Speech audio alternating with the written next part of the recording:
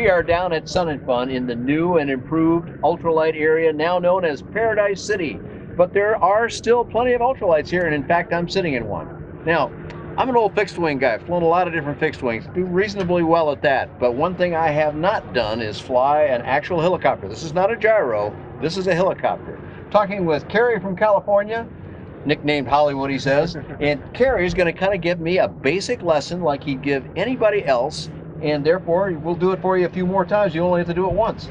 So welcome, Kerry. Thank you. I've got my feet down on some what I would call rudder pedals, but I'm told they're not rudder pedals. So I'll put my feet back up on them here in a minute. And what I learned about these is these are anti-torque pedals. That's correct. And basically they're going to yaw me. They're going to point me the way I want to go. So I got that in my mind now. Not sure I could keep all this in my mind, but we're going to give it a shot. But now the stick.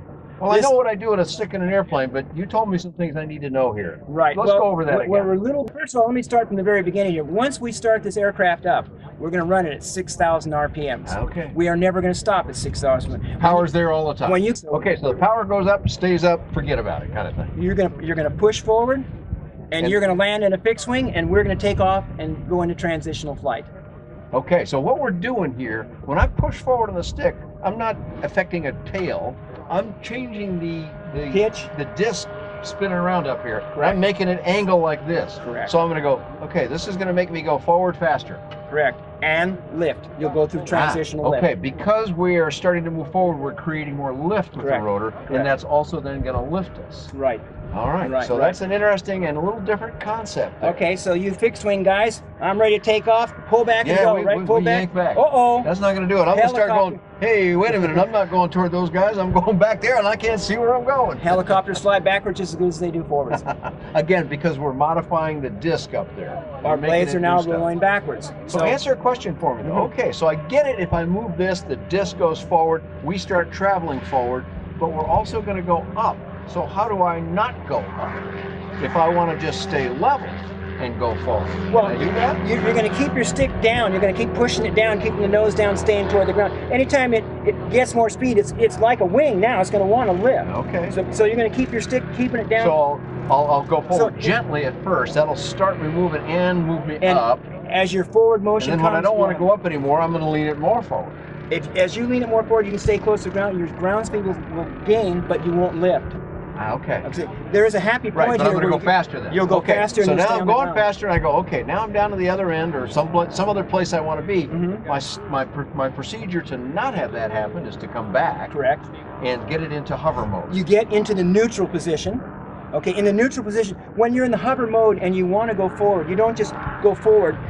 You bump it, and then it'll glide for a while, and then you bump it again. So you're staying in hover all the time. You just bump it. So if you're going forward and you want to turn a little bit to the right, you don't do this. You use this is when you use your tail rotor in ground effect, and it will allow the back end to swing around. You just kind of angle it that way. You're not going to go over like this. If I want to fly toward the camera, I'm just going to push the right pedal. You're going to put right pedal, and it's going to come around. We're going to face him, but I may still be right here. That's correct. Okay. Exactly. But I can go sideways. Correct. Right? Correct. While I'm looking forward and I want to drift that way, let's say. Is that a right-hand motion then? I make the disc go like that a little bit? Exactly. More, not that much, obviously. But you want to be careful because as we're going forward, our skids are aimed in this direction. They're designed to slide.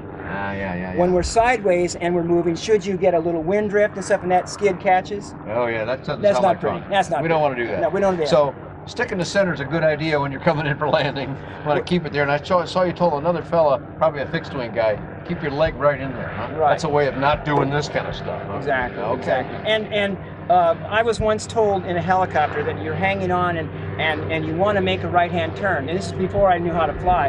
And I said, well, you lean it over, and he goes, no, you hold on that grip and you think about a right-hand turn. And it just goes. sort of nudge a little bit. And it will, it's very, very sensitive. It's a dynamic thing happening up here all the time. Very sensitive. And you never change the power. I got to repeat that. Is that right? So you're 6,000. landing under full power. Well, yeah, with full engine power anyway. Yes.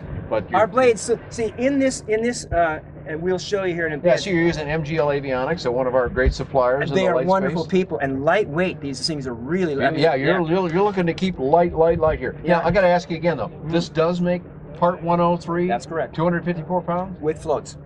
The floats come with it. Ah, okay. So you get that extra weight allowance. 314 pounds is where we're at. Okay, and you can meet those numbers. I have flown Oshkosh. I have flown everywhere. It. Yep. I've flown Oshkosh here. I've flown everywhere with this. Yeah, this is a true ultralight helicopter, and one of the very few that's out there, and probably one of the best helicopters on the market today, because of the fact that it's a single seat. And anybody knows that a single seat flies better than anything else. Yeah, right. And so, because it's the way it's designed, it is designed for my weight. I have weight out in these skids. I have 6.4 ounce in the skid. Where it's located, I see. So my center, and so when I lift up, it comes up straight as can be. It's a 100-mile-an-hour machine. Is that right? 100 miles an hour. Wow. 3.5 hours in the air. Oh. 3 hours in the air, excuse me. And the maintenance time is roughly 1 hour, 5 hours of flying, 1 hour maintenance. Wow, that's sort of the reverse of most helicopters. Well, because if you notice, we have access to every part. We don't have to remove sheet metal to get to it. My motor's back there. Well, speaking of that, what are we using to power this guy? Why don't we go back and look? All right, let's do that. Well, I got out of the airplane reluctantly. It was kind of fun in there, but I had to see what powers it. What am I looking at here, Carrie, that gets this guy up in the air and does so well for you? Well, this helicopter, again, is a true ultralight. So the motor is ultralight. It weighs 78 pounds and has 60 horsepower. It's called an MZ202. It's cast. This is the MZ from Italy. Okay. Cast in Italy. And the great thing about this, and because a lot of my friends are backpack guys, they fly the single cylinder, and they can't seem to get temperature into theirs either. So this is a really good motor to run cool. In fact, we have trouble getting it up to temperature on it sometimes for our EGTs. So it's 78 pounds, 60 horsepower.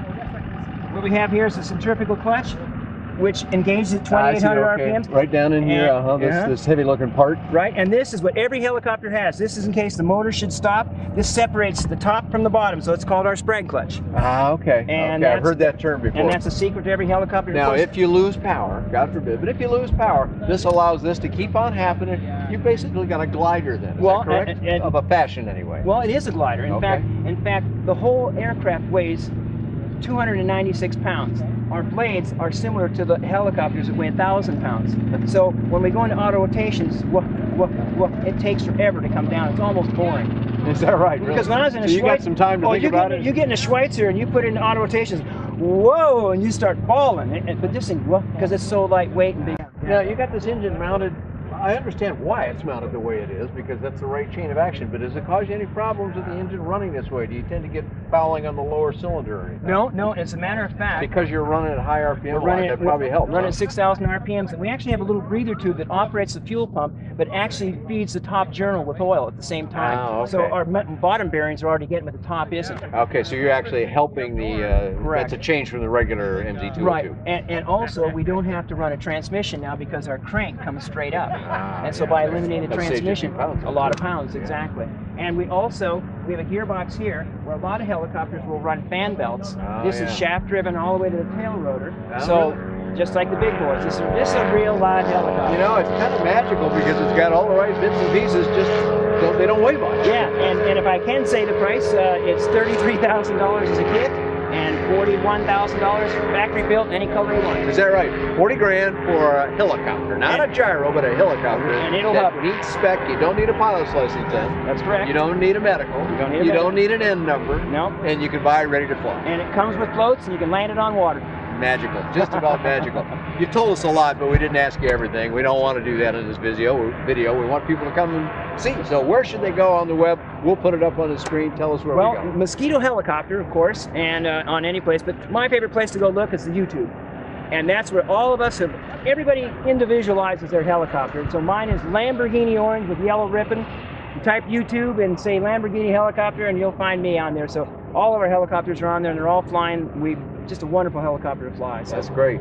Well, I have a website that I do not have much about the Mosquito on it, but I'm going to have this video and we'll get more as we go along because I'm pretty fascinated by this. Thank you very much. Thanks for speaking to us, Carrie. Appreciate it. BuyDanJohnson.com, bydanjohnson.com.